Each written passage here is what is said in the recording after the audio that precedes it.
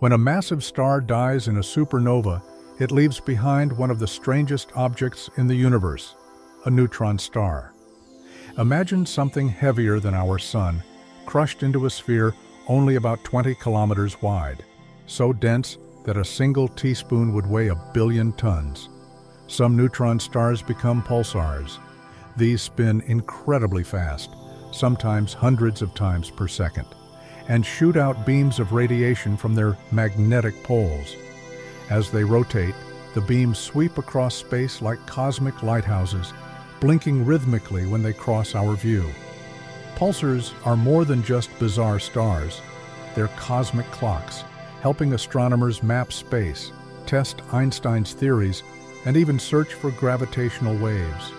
Every pulse we detect is a signal from one of the most extreme environments in the universe, the heartbeat of a dead star, still echoing across the cosmos.